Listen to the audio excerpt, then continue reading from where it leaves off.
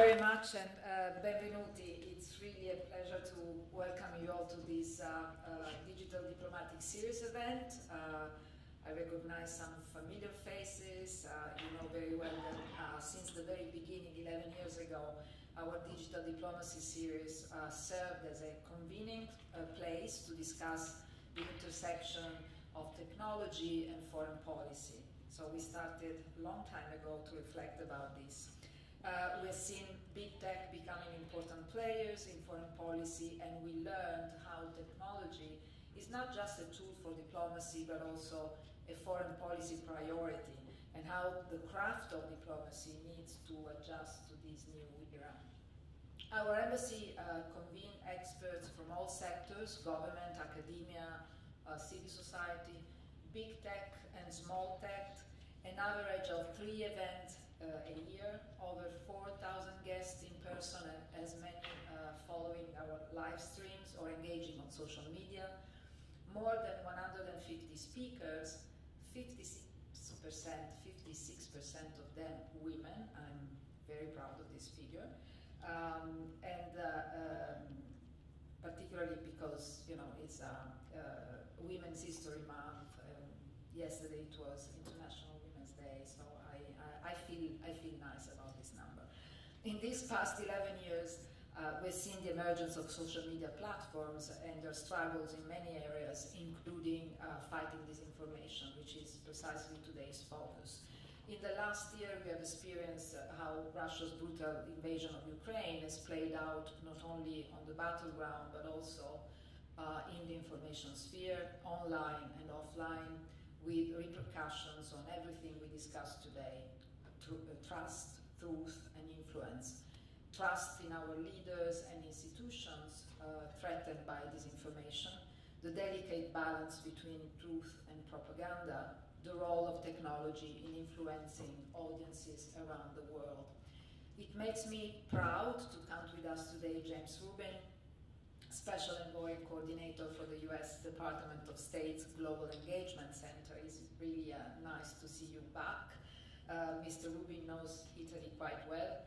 We were discussing this, and knows how our two countries have been collaborating tightly on all the issues and challenges I mentioned earlier, bilaterally in the G7 and within the global coalition against ISIS. Italy has always had a proactive approach to disinformation and misinformation. We have worked at different levels, including in the European Union, in the G7, and at the UN. And the 2017 Italian presidency of the G7, almost 7 years ago, was the first to involve big tech on the sidelines of the G7 Interior Ministers meeting. This is where, for example, Google, Microsoft, and Facebook and Twitter agreed to, and I quote from the G7 statement of 2017, develop solutions to identify and remove terrorist content within 1 to 2 hours of upload, to the extent it is technically feasible without compromising human rights and fundamental freedom. This was really a breakthrough in a way. 10 days ago, the annual report of our intelligence agencies to the Parliament identified disinformation together with cyber and energy as key Russian threats affecting European security and international relations. So let me acknowledge and thank our panelists today: Costanza, Giovanni, Crystal, Virginia, Aubrey. Grazie, thank you really for helping us shape the conversation today. And final thanks also to our partner for this event, Globally and Young Professionals in Foreign Policy Group. They have been invaluable partners, not just for this event, but several others, including 2 upcoming events, one on trade diplomacy and the next Digital Diplomatic Series on the future of culture and the arts. So I thank you again for being here, and I now think I give the floor directly to you? Yes. Okay. But I just want to say thank you for what is coming, James Rubin.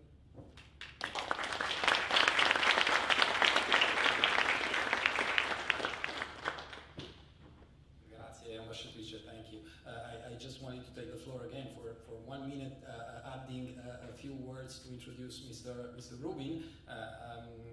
Mr. James Rubin has more than 35 years of experience in foreign policy and communication. He served in high-ranking positions at the State Department, including as chief spokesperson for Secretary Madeleine Albright. He worked as a high-ranking officer, as a diplomat, but also as a political advisor, as a commentator, as a professor, as a broadcaster.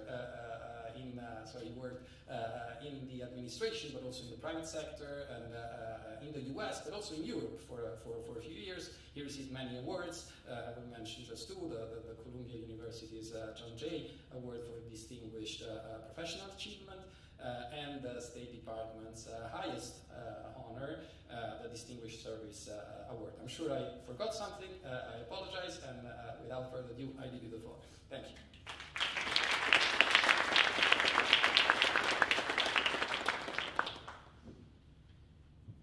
Thank you very much for that introduction. The introductions make you feel older and older as you get older and older. I guess there's nothing we can do about that.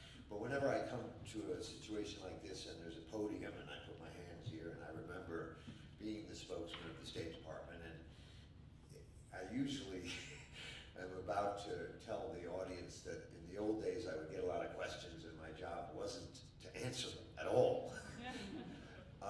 But now I'm not going to take any questions, so I don't know whether that's better or worse. But let me make a few remarks. I know you're going to have a terrific panel to discuss this in detail. This is obviously a very important subject. Thank you, Ambassador Zappia. We had a good chat about Italy. I love Italy. I'm waiting for my invitation, which I think I just obtained from you, to go to Rome and work on this subject. I recently came back from Europe and had a chance to meet with European Union officials in Brussels and non-European Union officials in the UK, and talking about this. The digital age has obviously ushered in an open media. I think in the beginning there was high hopes that the digital age was going to simply spread democracy and truth, and that was the original intent from those who thought the world was flat and everybody was going to get an equal shot. And then, of course, we discovered that that's not the way it is, that the digital age is a two-edged sword. Some nations and groups are using this freedom to gain influence and promote their autocratic rule at home, to assault all of us with their lies and their disinformation. As I said last week, I went to Europe and talked to European Union officials and UK officials and NATO officials. And I think the truth is, you know, to use a diplomatic phrase, we're all fed up with this. It's really becoming a profound problem for all of us in trying to pursue our foreign policy without waking up in the morning with lies and distortions. The day I met with the European Union official, he was showing me a phony picture of a Leopard tank that had supposedly been killed and sunk in Ukraine, and it turned out it was from Syria 6 years earlier. So every day there's a new assault on our senses, on our attempt to learn the truth, to speak the truth. For my job, you know, everybody has a way of describing their job, and I had a lot of time to read in those years that I wasn't in the government and was broadcasting or having a pleasant private life. And one of the quotes I came across was from Adlai Stevenson in the 60s, and he was complaining about his problem getting elected because Dwight Eisenhower kept defeating him. And he blurted out to a bunch of journalists, he said, "I'll tell you what, I'll make a deal with my Republican opponents. If they stop lying about us, we'll stop telling the truth about them." And that's really what I think my job is. I don't expect the Russians and the Chinese to stop lying about us for the next 2 years that I can expect to be in this position. And I think what we need to do is use the truth as our weapon. The Kremlin and its proxies use every tool in the book, use disinformation, they intentionally lie, they deliberately misrepresent what's going on, and Russians for a long time have integrated into their system information war, and that's part of their system. And arguably, we've been in an information war with Russia and China for a long time now. We just didn't know it. They've been spending tens of billions of dollars on this effort, and what's frustrating to all of us is they use low-tech dissemination of false narratives. They use cyber-enabled capabilities to amplify these lies. And then in Russia's case, they have RT and Sputnik and other state-run media outlets to repeat those lies and amplify them. One of the lies is that somehow NATO was encircling Russia. Well, the truth is, as NATO's Secretary General Stoltenberg recently said, the regime in Moscow wants a different Europe. They want to control their neighbors, and they see democracy and freedom as a threat. So they call a defensive alliance a threatening alliance. The truth is that the alliance has bordered Russia since 1949 peacefully, and it's a defensive alliance. There's nothing threatening about it. NATO's newest members do remember what it was like to live under Soviet control, and they're quite aware of that.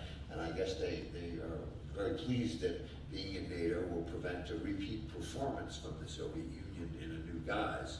But the Kremlin wants to derail Ukraine's democratic trajectory. They want to crush anyone and anything in Russia's way as they try to defeat the democratic values that we believe in. They claim, for example, that the Russian troops were sent in to prevent a genocide in the Donbass. But the truth, as we know, is that it's the full-scale invasion by Putin of Ukraine that's causing the unconscionable death and destruction. This war of Putin's choice, Putin's war, has displaced some 5 million people within Ukraine, forced 8 million to flee, and nearly 17 million are surviving on humanitarian assistance. And those who can't leave are now suffering the incoming missiles designed to prevent heat and electricity from being available. They've bombarded schools, they've bombarded civilian infrastructure, residential buildings, healthcare centers, hospitals. The list of atrocities grows and grows with each passing day. What's one part of the Russian misinformation and disinformation? I've been trying to figure out how to talk about this, and I'm stuck with information manipulation. One, because it sounds cool. And two, because it covers all the different possibilities. And one of the areas where there's information manipulation is about the food shortages around the world. The Russians use this issue, even while their ships are blocking the Ukrainian ships from exporting grain to Africa and places where food is scarce. That's kind of, the pot calling the kettle black. They say the war has caused the shortages when we know that it's the Russian warships that has done so. A second frustrating thing for me is the way in which the People's Republic of China has chosen, as part of its no limits friendship, to fully align itself with Russia in the information space. If you go around the world and look at Chinese-generated media, they repeat these same lies. They repeat the lies about so-called bioweapons factories in Ukraine. They repeat the lies that NATO started this war. And the Chinese do it perhaps in a more subtle way. Instead of just flatly lying, they, I'll give you for instance, they take an African country and they offer to that newspaper, the main newspaper, their wire service for free. So that newspaper has the following result. An African reader is reading African writers in an African newspaper, edited by Africans and owned by Africans, but never in the course of their reading will you see anything negative about China ever written. And you'll see a lot about the United States. You'll see the kind of lies repeated. It's an insidious thing. It's been done over many, many years, and arguably the poisoning of the well around the world by Russia and China is one of the reasons why it's so hard to get support for the Ukrainians in what should be an easy call. There's not too many times in international relations when things are as black and white as this, most of the time, as the ambassador knows, we deal with 55-45, some policy where you have to argue that the merits of your policy outweigh the demerits, and it's a close call, but you make this decision. This isn't a close call. One large country has invaded its neighbor, and to our frustration, there are countries around the world that simply can't say that sentence. I think some of you know who I might be referring to. And because of Chinese and Russian information manipulation around the world, the well has been poisoned for many, many, many years, and that's made it particularly hard for us to get the kind of what should be unanimous support. There are other examples of this. Iran is now part of the group that's lying to the world about the war, and in fact arming the Russians with drones that are part and parcel of what the people of Ukraine are suffering every day. Hundreds of drones have been sent to Russia and have been attacking the Ukrainians, and somehow the Iranians say, oh no, this isn't true. Well, we know it's true. I have been encouraged by my discussions with European colleagues. I do think people are fed up. I do think that these tens of billions of dollars spent over time by the Chinese and the Russians are creating a situation where the West is realizing, the civilized countries of the world are realizing that the democratic world has to respond and not just wait for the lies to be told, but also to begin to take more active steps to deal with it. We don't always have to wait for these lies to be told. We need to start identifying the locations where disinformation is taking place geographically, go to the governments who are hosting those entities, and make it uncomfortable for those who go to the office every day and type in some lie and think they can get paid $500 and there's no problem. Well, there should be a problem. This shouldn't be such an easy thing to do, and there should be a price paid. So we have to do what we can to deal with this flood of falsehoods, to begin to fight back as democracies in order to make sure that the future is not a world where these artificially generated fake images are the ones that our kids and our people are hearing every day. And I think that the truth is a good enough weapon for us. We don't need to tell lies about Russia or tell lies about China to persuade much of the world about what's really going on. The Chinese government policies, whether it's sovereignty, you've seen recently the discussion about the balloons. It's part of a new pattern where a country that used to talk a lot about sovereignty and saying, don't tell us what to do within our country, is now got a new definition for the South China Sea, where the whole thing seems to belong to them, or whether they think they can fly balloons over the countries of the world and it's not an invasion of our sovereignty, whether they can have these police stations located in different countries to try to police the language and the words of Chinese in those countries. And I could go on. Obviously, Russia's war is the central subject matter we're dealing with today. A year or two ago, it was common at a conference like this, somebody would perk up and say, isn't autocracy the wave of the future? Isn't the Chinese model the model that can make the world work better? And I think after a year of this war, the democracies have shown their mettle. And the democracies have shown that when aroused, we can be much stronger than the autocracies. We can act with the support of our people across the board, not because they're forced to do it, but because they choose to do it. So I think after a year of this horrible war, the democracies are stronger, the autocracies are weaker. I know the panel's going to have a lot to say about this, but let me just end by saying that this disinformation discipline is I congratulate Italy for being ahead of the curve on this issue. It's going to be with us for a long time.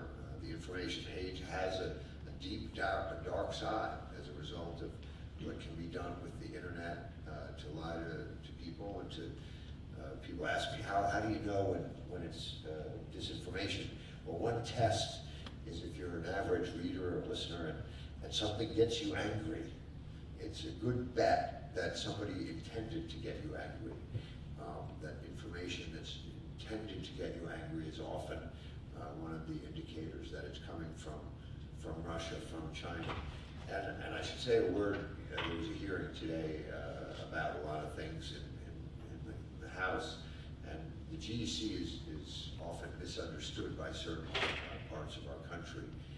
Obviously Congress has its role to play of oversight, and we respect that, but the entity that I work for is intended for one purpose, and that is to fight Chinese and Russian and Iranian and other nation-state and non-nation-state disinformation overseas. That's our job, to work overseas. Nor do we have any intention of trying to decide what's true or what's not true. We are intent on trying to prevent Russian and Chinese disinformation from being promulgated around the world. And when we have information that is Russian and Chinese disinformation, we work with foreign governments and others around the world to try to minimize its impact. As I said, I hope we can get a little ahead of the curve and begin to work to stop this disinformation before it's promulgated. But for those who don't understand what the GEC does, let me repeat, we operate overseas. We don't decide what's true or what's not true. We are focused exclusively, and I'm focused exclusively on fighting Chinese and Russian disinformation, which I would think would be something that all Americans could support without misrepresenting what it is that we do. But I know you're going to have a chance to talk to some more experts on the subject, and I hope that I'll hear a little bit about that. Thank you very much.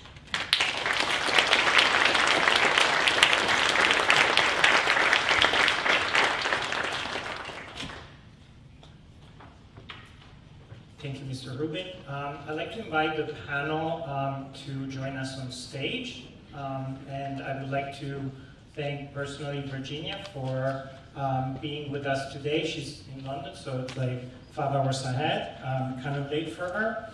Our panel will be led by Aubrey Cox Ottenstein. She's the co-founder and CEO of Globally, a non-profit organization that builds communities of impact to solve global challenges. She also leads the Young Professional and Foreign Policy Group, the partner for our event today. They span 80 countries, as far as I understand, with around 30,000 members, many of them also in Europe. Prior to Globally and Young Professional and Foreign Policy, she was at the Institute of Peace, the US Institute of Peace, leading the youth portfolio with the goal of increasing the inclusion of youth in peace and security efforts. And last but not least, she was recently featured in Vogue for her efforts to evacuate at-risk activists from Afghanistan. So I want to thank you. I want to thank you all our panelists. Aubrey, you have the floor. And thank you very much to the Italian Embassy for having us today. It's a great honor and pleasure to moderate this conversation, and I'd like to take the chance to introduce our panelists. And you'll see that I'm leaning in to remind everybody that if we speak closer to the microphone, the audio will be better for the room. So with me today, I have Giovanni Ciampaglia. Bear with me, I'm sorry to the Italians in the room. Giovanni is an assistant professor at the College of Information Studies at the University of Maryland. He holds a degree and a PhD in computer science and is interested in the problems originating from the collective interplay between people and computing systems. He focuses on information propagation in social media, knowledge production in online communities, and trustworthiness in cyberspace. He's covered in many news outlets, and we're delighted to have you with us today. I also have Costanza Sciubba Caniglia? Close, I'm sorry. She is the Anti-Disinformation lead at Wikimedia Foundation, where she's responsible for coordinating across the foundation on disinformation and liaising with communities and affiliates. She works with governments, civil society organizations, and academia to promote and advocate for effective policy responses in response to disinformation. Next, I have Crystal Patterson. Crystal is the president of the Washington Media Group, a public affairs firm headquartered in Washington, D.C. She was formerly a federal lobbyist and led the global civic partnership team at Facebook, where she was for many years. At Facebook, she engaged governments, corporations, nonprofits, academics, and advocates around the world on global elections and civic participation. And lastly, online, we have Mariangela Zappia. She is the head of business development for the Financial Times, working between London and New York. She runs she's the director for FT's Talent Challenge department, and she's looking across new business ideas and revenue growth for the Financial Times. Her job is to keep the Financial Times among the most innovative media companies and being a source for innovation and energy across the media business.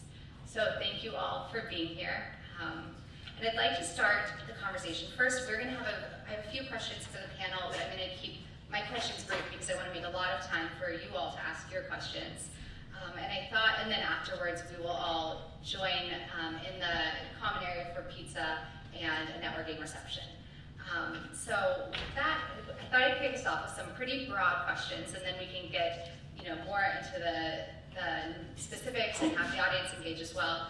But Giovanni, I was hoping you could talk a little bit about what's dangerous about the lack of integrity in information online. Sure. Well, I mean, I think being in Washington, D.C., we know about this kind of dangers. In 2016, December, for example, many of you probably remember the Comet Ping Pong Pizzagate incident where one person decided that to walk into a pizzeria with a gun. So disinformation, of course, can motivate individuals to, in a certain sense, radicalize. But it's much broader than that, because in a certain sense it's also about the, if you will, the original sin of the internet, the idea that the internet is this beautiful, fantastic, decentralized system where everyone is in charge of publishing and contributing content, there's no central authority, and so there's no notion of what is supposed to be high quality or low quality. And we've been grappling with this since the very beginning of the internet. Social media are just the latest iteration of marketplaces of attention, where essentially we're trying to match people that are interested in consuming something, could be videos on YouTube, could be tweets on Twitter, and so on and so forth, with the people that create that stuff, the content. And they have been remarkably successful, in part because of the integration of big data, but also artificial intelligence and so on. But we've never really solved this problem. We've been still, in a certain sense, thinking about the idea that if things are trending, if things go viral, we need some algorithm that will kind of scoop up the good stuff to the top, and the bad stuff will just stay at the bottom. This is still very idealistic. It doesn't really work in practice. We've seen it, and so in a certain sense, the dangers to integrity are still all around us. It goes from watching a YouTube video of a recipe that turns out not to work at all, which could be just a minor annoyance, to essentially having going down rabbit holes that would radicalize particular audiences. So yeah, pretty broad. Thank you. And Crystal, building on that, you talked a little bit about viral posts.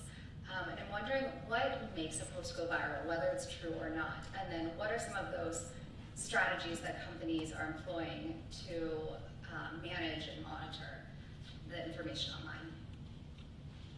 Well, you raised a good point. The algorithms aren't really built to assess what we like or what's good for us. It's engagement, right? And I think in the early days of social media, the idea was, oh, if people are clicking on something, if they're spending time on it, it must be pleasing. This is good for people. We should show them more of it. And I think what we've learned with time is that isn't necessarily the case. And frankly, as more and more content becomes available, the things that get our attention, that make us stop and look, are the things that are abnormal, unpleasant, or defy what we thought we knew, which means that provides a lot more room for disinformation and bad things to pull people's attention. But I'm sure I'm guilty of it, because I'll see something and I'm like, wait, what is that? And even if my reaction to it is that I don't like it, or that I want to identify why it's wrong, that's still telling the algorithm, someone spent time on this, this is something she's interested in, we should show her more of this. The other piece of this, I mean, is that these folks in other countries and who are trying to stoke division or trouble know this. The part that makes it difficult is they co-opt a lot of the tactics and strategies that work for legitimate discourse. You know, one of the struggles we had when I was at Facebook was making the distinction between traditional campaigns who are trying to get their message out and bring you to their side versus, you know, foreign interference, which is using those issues and trying to stoke division, but for totally different purposes. And making the distinction between those two things can sometimes be really challenging. I can imagine. So we talked a little bit about what companies can do or are doing to manage and monitor. Costanza, I'm wondering what you think kind of cross-sectoral collaboration looks like. What can governments do with nonprofit entities or organizations in the private sector? How can they work together to address some of these concerns? Okay. Yeah, thank you for the question and thank you for the invitation. It's really good to be here. So you touched a really important point, which is really what governments can do with others, like in cross-collaboration.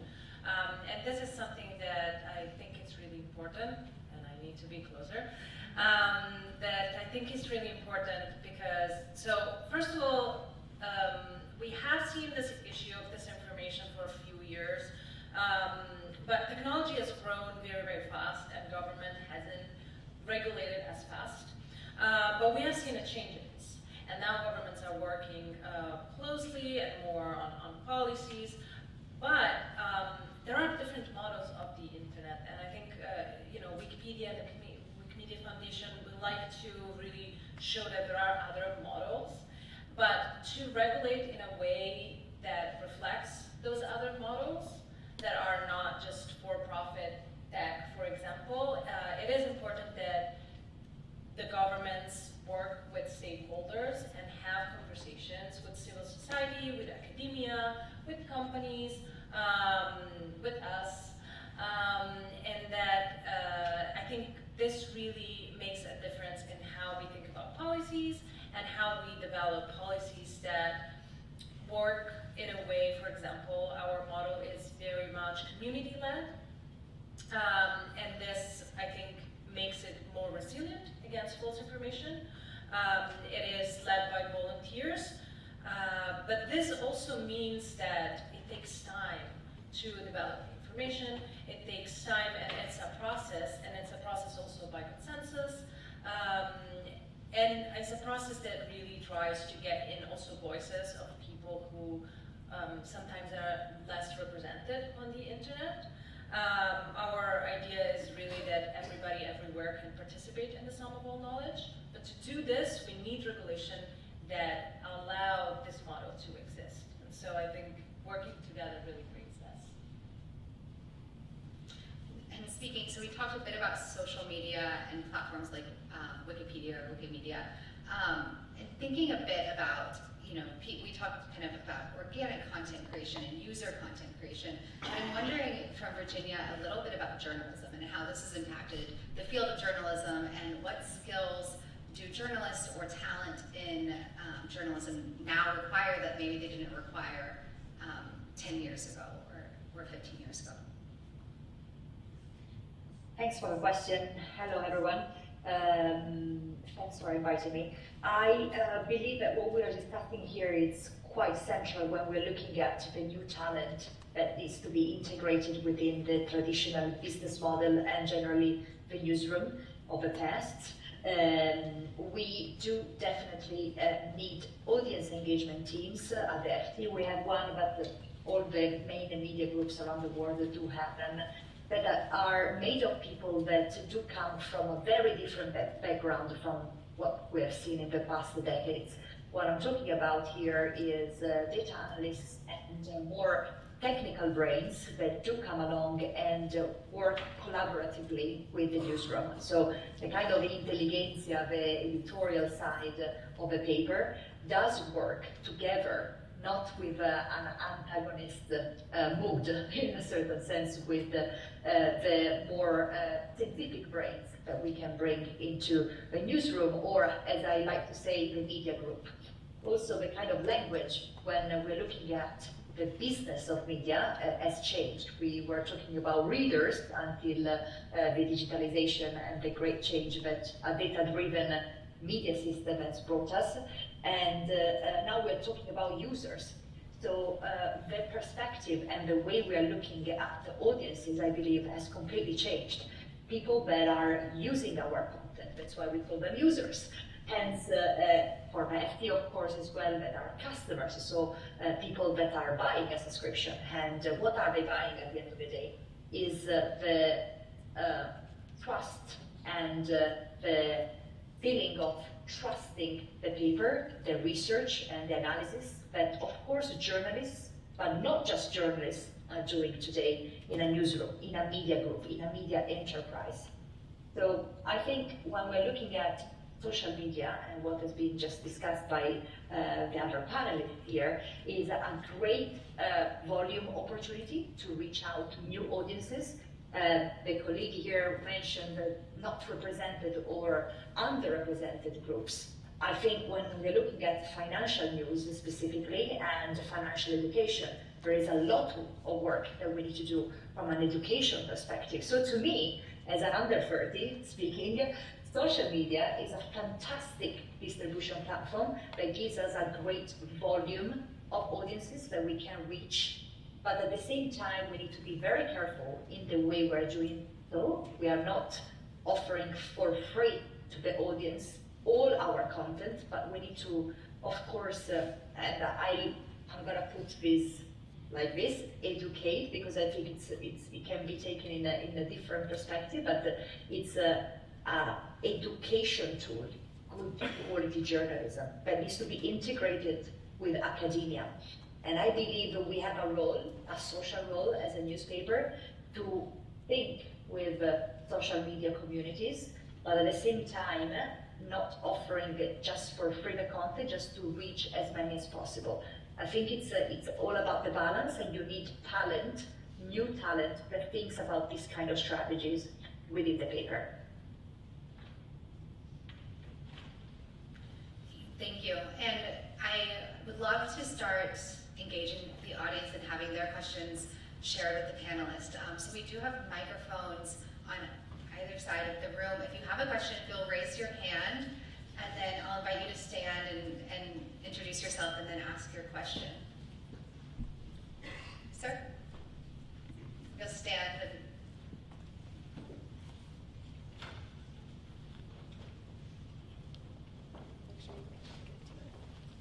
Hi, I'm Luca Passani. I'm just the CTO of an IT company in Reston, Virginia. There is a lot of talk about artificial intelligence, and I'm thinking artificial intelligence applied to not only images but also deep fake and videos. And then, of course, now with ChatGPT, you can create really credible fake news really fast. So how does artificial intelligence impact everything you're talking about today? Kristen, do you want to start with that one? Such a light question. I think AI is fraught, right? I think it's going to impact everything we're talking about right now. I keep trying to find the bright sides of this. I mean, obviously there are a lot of good uses for AI, but I also shudder to think about, again, what bad actors can do pretty quickly once they get their hands on it or are able to effectively deploy it. I think it will force some conversations about regulations around, misinformation and disinformation and what's allowed and what isn't, that we aren't really having right now. I also think it'll force people to really do more thinking about how they're consuming information. The social platforms, I think, are working on a lot of these issues. There's academics, there's a lot of thought happening, but a lot of this happens when you're looking on your phone in your hand and how are you consuming information. I did a session on information literacy earlier this week, and someone was talking about the difference between Wikipedia and ChatGPT. And with Wikipedia, you're able to look and see when changes were made, what those changes were, interrogate what you're reading to understand how and why you're seeing the information you're seeing. Whereas with ChatGPT, the only objective for the platform is to respond to what you asked it to do. It doesn't have integrity, it doesn't balance truth, it's not, you know, weighing anything, it's throwing information at you. And that, you know, that for some things can be helpful. You know, if you're looking for basic facts and information, that's fine. But for the kinds of conversations and complex issues that we're discussing, that does not work. So my hope is that it forces conversations and also gets us to move faster. I do agree this collaboration and deliberate thought about these things is very important to make sure we're representing key stakeholders and all the issues. But the technology is moving fast enough that some of these things need to move faster. The EU's actually been great about moving on this in a way that we haven't in the States yet, and I hope we see an acceleration of that. Just to put it in perspective, when I started at Facebook in 2014, there was no video on the platform. You know, we didn't have, and that, I can't remember what Facebook was like without video. I can't remember what Facebook was like without live streaming. That wasn't that long ago. So I know here in the States we get frustrated because regulators don't move fast enough, but the technology is changing constantly, and I think we're in a real race to keep up with AI. Sorry, I spoke for a long time. Please jump in. Giovanni, do you have any thoughts from this? Sure. I guess I would like to qualify a little bit the fact that, yes, it's true you can create very believable fake news with ChatGPT. I guess I would go one step further and say that essentially everything that ChatGPT creates is fake. Some happens to be true just by coincidence. But of course, that's more about us, about the fact that we, in a certain sense, we are discovering that conversation is something that we humans are really good at.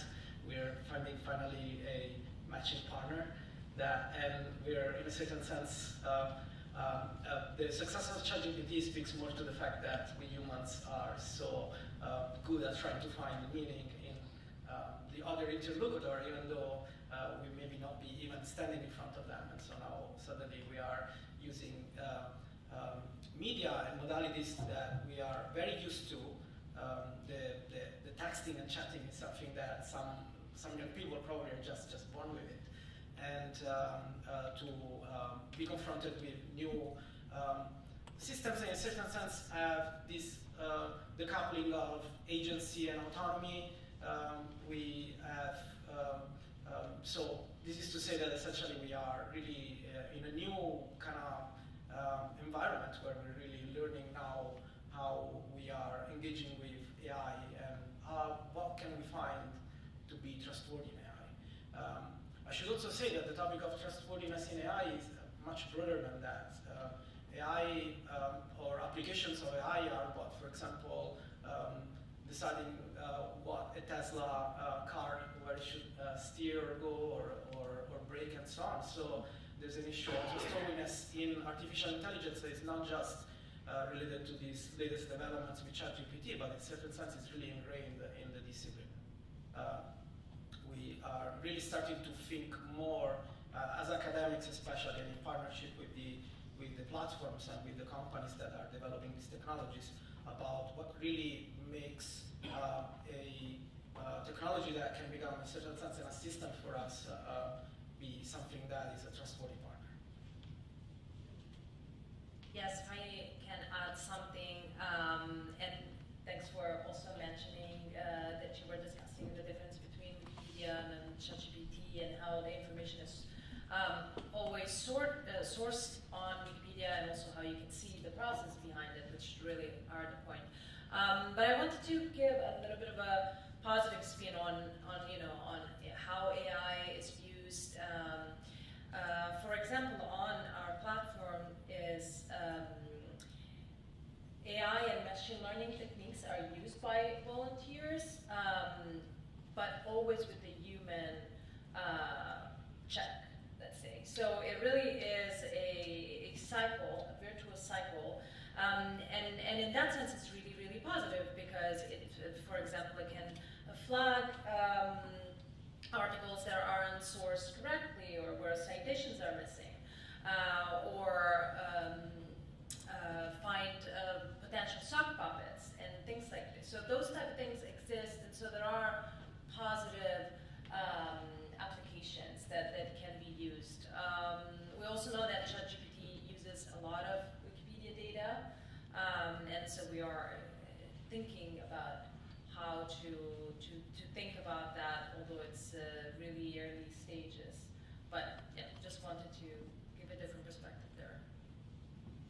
Thank you. Another question? In the front, yeah. And then we'll come back because I saw a very enthusiastic hand back there. Thank you so much. Alex Howard, Digital Democracy Project. It's so nice to be back here at the embassy, getting to be hosted so well again. Just two questions. The first is, we just heard from the State Department about truth being an important antidote, and yet we know the other part of the U.S. government is actively exploring the use of deepfakes and psyops, as making synthetic media part of what we do in our intelligence community or our defense department. So the first question, since we're in a democratic space here, should democracies disavow the use of synthetic media on civilian populations? We all can accept that military propaganda is going to continue, but should we be asking democracies, the G7, the G20, whatever it is, to not allow the use of synthetic media? We've seen the social media companies make some efforts in synthetic media, but should this be something that democracies agree on a pact? And then follow-up, say you're frustrated that things aren't moving very fast. I would say inaction might be a feature, not a bug of our system. Because around the world, the countries that have reacted to this problem passed fake news laws, and mostly they're used against dissidents, human rights advocates, and journalists, which my former profession comes from. So I'm glad that we haven't reacted and put in things like Russia's law to make bloggers register, although someone in Florida appears to be proposing that. So I guess what I'd ask is, as you look around the world, since we have this international perspective, which countries are doing the best to react well to this flood of lies that's poisoning our information ecosystems and making people think that things are true that aren't, and vice versa? Who has a strong opinion on either of those questions? Well, let's start with the last part. What are the countries that are doing best? And I would say that definitely countries in Baltic states that have been for a long time they are close to Russia. They have a very good system for dealing with that type of external influence. Sometimes it's not exactly external, it's actually internal. I'm thinking about, for example, the so-called ELTS. I want to say these are from Latvia, or forgive if there's anybody from there in the audience, who are essentially this kind of core of volunteers that are trained and really good at engaging with the Russian trolls that are, storming and swarming on social media. So there's of course a strong component of literacy, information literacy especially. Those countries of course have an historical background that's very much connected, and so that in a certain sense also helps. But definitely those are good examples there. I want to speak to the speed question that you raised. I'm certainly not advocating for acting quickly without thoughtfulness. And frankly, I agree. I'm glad they aren't moving fast. I'll speak for the US mostly. Having worked with a lot of congressional offices and different policymakers here, they deal with a lot of issues. They do not understand digital the way the platforms do or the way experts do. And if you watch any of the hearings, you could see where there was some gap in understanding about these models and how they work, which is fine. That is very normal. I'm not right. This is not to diss anyone, but it's just to say these need to be informed policies and they need to be thoughtful. Having said that, we are now, I think, with more frequency seeing real-world consequences for allowing these things to go on. You brought up the comment ping pong example. I live in that part of town when that happened. I went over and met with them to try to help them because they were getting threats, all kinds of stuff online before the man showed up with a gun. And also it basically was disrupting their whole business. I mean, the neighborhood showed up for them, but they were spending so much time dealing with the online hate and figuring out how to protect themselves. It was really hard to run the pizza business anymore. That's a smaller example. January 6th is a bigger one. Right? I think a fair number of those people that were doing some of those things probably believe in QAnon, probably traffic in some parts of the internet that I don't even really know anything about, but where these seeds get planted and grow and fester. And again, those are small even compared to some of the global examples. So I would just say I would be an advocate for more speed just because I do think the information moves fast, and we need to be ready for that. And also, everybody kind of keeps hanging back to wait for the other stakeholders to move. The platforms say we want the governments to move. Governments are like, yeah, but you're the experts on this. What should we be doing? And we're doing a lot of pass the buck as real harms are happening. So. And Virginia, I want to invite you to jump in at any moment. I know that it's a little tougher to be online. It's fine, it's fine. Thank you so much. I just believe that, I just wanted to underline one thing, but I do believe that technology, again, is a tool that we are using to make quality journalism continue to thrive. I think that when we're looking at misinformation and what is happening with the fake news phenomenon, that of course has been amplified with the digitalization, but has always been there. Like fake news is something that has been always there since news are a thing, and even before.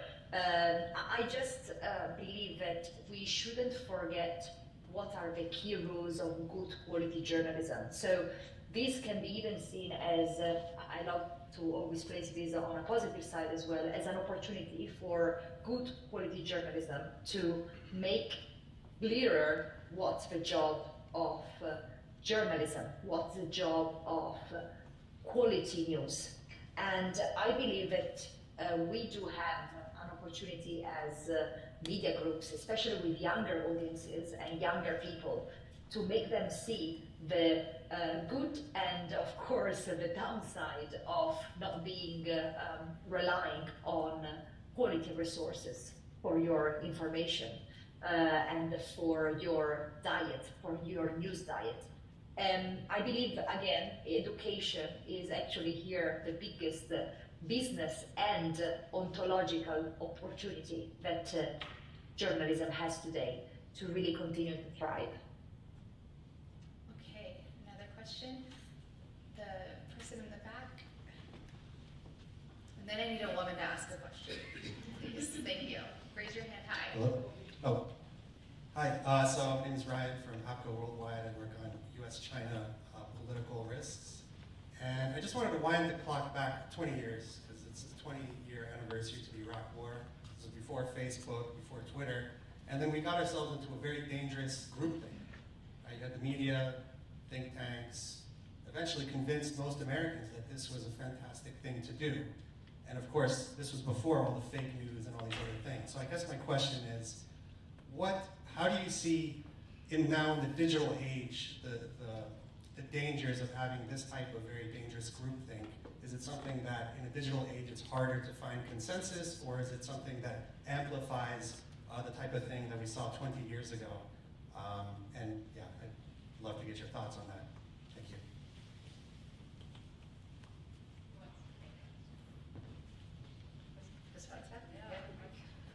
I can go. Yeah, no, that's exactly right. And even as Virginia said, it's not a new problem per se, but I think what has changed is really the scale and the speed. And there are different conditions that make this time particularly dangerous in this sense. A little bit is geopolitical conditions, a little bit it is the technology, a little bit is social changes that came with that technology and those technologies. And so it is a little bit of everything. And that's why we need really a multi-stakeholder solution and discussions in this sense. And also why conversations and a community information it works so well because it takes that scale and speed of information, kind of breaks it down and builds it up again. Thank you. We only have a few more minutes, so I'm going to start kind of rapid fire questions instead of having everybody respond. So if there's a question here. Sure. Yep. Well, I think we need the microphone for the online group. And if you'll introduce yourself, please. Hi, good evening. My name is Roxy Ndebumandu. I work in trust and safety at Twitch, and I also work in local government. So my question is, how can we get people to understand the urgency of this issue? And I guess there's two parts to this. I I think you have legislators that don't quite yet can't grasp the full urgency of the issue. You have businesses who do understand like platforms, and then you have a constituency who understands the urgency, but in a very different way that can come off as if you're taking away access to like mass mobilization, information sharing, things like that. So how do you get people to understand the urgency in a more balanced way? I feel like I'm talking too much, so I'm hesitant to speak up. I think this is where that knowledge gap is really critical. And I think it's not that the urgency isn't understood, it's that understanding the possibilities of the solutions is much harder. We see where the problems are. I think when you think about how the infrastructure of a Twitch or a Facebook or a Twitter works, most average people are like, I know there's an algorithm, I don't know what it is, I don't know. And in fact, we have a bunch of, when I was at Facebook, we had a whole bunch of really highly educated, smart people who would basically spend their time looking under the hood to see how information moved. What, when they made small changes, what difference does it make? And we would make small changes and it would make a huge difference. We pivoted after the 2016 election to ranking the algorithm differently to promote more meaningful social interactions. So fewer pages, the makeup of your feed was a little bit different. That slight change really made a huge difference in what people were seeing and what floated to the top in terms of content. So I think it's not that there's an urgency, there's a fear of the unknown and also overcorrecting the right way or the wrong way. Kind of going to what that gentleman was talking about before. We don't want to be too hasty and break what works in the service of trying to get rid of what doesn't. Perfect, thank you. And then there's another question back here. Can we get a microphone? Thank you. Thank you. Thank you so much. This is really an excellent panel. My name is Laura Kwan. I'm a public health physician and co-founder of the One Health Initiative. Public trust is essential for successful public health. Misinformation and disinformation about vaccine safety and efficacy, as well as the wearing of face masks, really hindered our ability to save lives during the COVID-19 pandemic. And going forward, there's now been an increase in distrust in general vaccines. So what do you suggest moving forward, how we can regain public trust in the influence of misinformation in the digital age? Thank you. Yeah, that's an excellent question in the sense that definitely there's an increasing evidence that a lot of these issues about public health are becoming more and more polarized. I think even with not just the COVID pandemic, but even regarding completely different public health situation, and that also speaks to the idea of crisis, how we would communicate during crisis. There's definitely at this point a lot of work that's trying to be, in a certain sense, converging, looking at many different approaches, from literacy to understanding better the role of platforms, to also trying to understand better what kind of interventions can we make to improve the flow of and the quality of information. There's definitely, from the academic point of view, as an academic, I guess I should wear my academic hat now, I should say that definitely there's a need for more data sharing, especially when it comes to try to understand the role of technology in reducing and impacting the public trust toward institutions. And this is definitely currently something that it's very ad hoc. Companies do it sometimes more for PR than anything. Academics are addicted to certain platforms. For example, you probably heard recently Twitter may discontinue access to its data API, which is sending academics, everybody's jumping and saying, oh my God, where should I go? But this is also maybe a place where we have an opportunity for policymakers to step in and, for example, mandate access to these platforms to improve transparency. So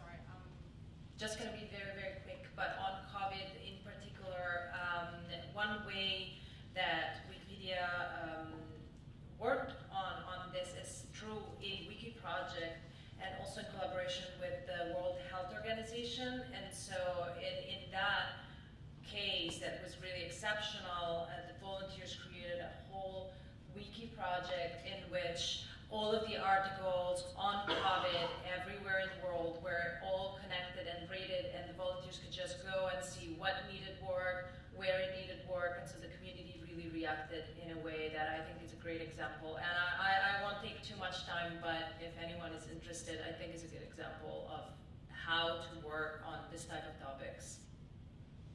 So if you want to learn more, find Costanza during our networking conversation. Last question. There, yeah, just stand. Thank you. Hello, thank you for the discussion. My name is Elise Labid. I have a new media platform for youth called Zivi Media, and I just want to follow up on some of the comments that Virginia and Costanza made when you're talking about youth and social media. And the statistics show that most youth are getting their information on social media. They don't trust it, but they don't really care. It's not really stopping them from sharing it. So what do you do when the kind of content is that they don't even care whether it's true, it's entertaining, and so disinformation isn't really a problem for a lot of people. I mean, or there's not really a kind of effort. And I think maybe the answer is more media literacy and as you said, trying to make them more discerning media consumers. But I think the real problem isn't only disinformation itself, but maybe the media literacy and how do we focus on that aspect. Thank you. Thank you. Virginia, let's start with you. I cannot agree more with you. I think it's a matter of media literacy, as you were saying. It's really making people aware of how to read an article, how to spot a fake news, how to spot a not well-written article as well. We are missing some of the basic exercises that you do when you build not just only media literacy, but the critical thinking in people and younger people. Or at least this is my perspective of what I've seen in the past few years. We have younger people that are instructed on what to follow and not educated in building a mindset. And I think this is one of the biggest differences you see mainly in primary schools and colleges. I'm looking, for example, at Italy, where I'm a bit closer to, and here the UK.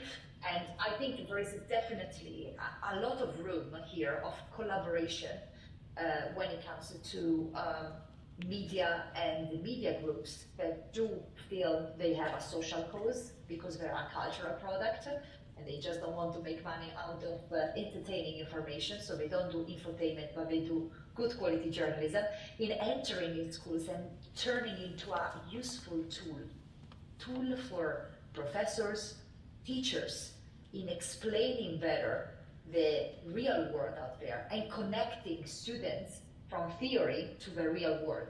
And that's, I believe, what is a great opportunity as well for newspapers, is really to be a bridge between academia and the real world. And I'm saying this because your question is also like what you do when the younger people do not care. I do not know if I really agree with the fact that they don't care that they are reading the fake news. I think there are more boundaries now, and they do actually held accountable, even social media pages. And the unfollow is one step away, and is one click away, is really, is at risk in also the monetization dynamic in the social media. So I do believe that younger people are quite attentive now, actually, to what gets published and held accountable, not just newspapers, but also social media platforms, meaning influencers and so on. And I believe actually there is definitely an opportunity for traditional businesses to be on these platforms, or at least to collaborate with some of these social media pages to create or at least spread good quality information and sources. And I believe in collaboration, if maybe you haven't noticed, but it's my keyword. And I am a strong believer in the fact that we just don't need to see this as an antagonist, but it's an opportunity to spread and to reach more diverse audiences, specifically with niche topics. Anything to add on? I guess I should say that yes, it's true. Young people get essentially all their news through social media, and so there's not much we can do there. It's I would though like to qualify a little bit the fact that there's this low level of trust is precisely what disinformation tries to achieve, because it's not much about for especially broader audiences feeding a particular false fact, right? But more sowing confusion and growing distrust. Now, going back to the particular question of how young people process information and try to make sense of what they see online, many years ago I was a young person myself, and I remember that there was a problem that I was hearing the same, we should learn how to become better consumers of news, read newspapers, this kind of stuff. But at the same time, I think that that particular demographic, younger people, are also very good at, in a sense, seeking out particular sources that they trust. I think that there's definitely an idea of having a more direct contact with, say, influencers, for example, and demanding a certain level of transparency. So we shouldn't discount completely the young people and young news consumers online. I'll just say I work with a number of organizations that get young people involved in policy or running for office, and I see a lot to be hopeful about. What I keep coming back to, because I think about this, I consume a lot of information online. Some of this is a culture issue, and I don't know that we've created, as an older person, in the environment we're operating in right now, I don't know what incentives kids have to be more educated on these issues, because the adults aren't acting like they're always that educated on the issues. And so I agree with time. I think we all blossom into being more, inquisitive, curious, and thoughtful, in how we engage with issues. But I think some of this, I read some of the stats on how young people feel about their futures, what we're leaving behind to them, the evolution of policy, and the things that we're arguing about right now. And I don't know that we're creating a lot of incentives for them to be engaged. And so probably it's more fun to watch unboxing videos or, silly videos about their, name a topic on TikTok. So I still hope for the future, but I also think instead of maybe wagging our fingers at the youngins all the time, we should, no, I know you're not. I'm saying for when we're unpacking this, we're like, what's wrong with these kids? And maybe it's that, the adults could do a little bit better to create an environment where they want to learn. Just to finish on a scold, thank you so much. And with that, will you all please join me in thanking the panel?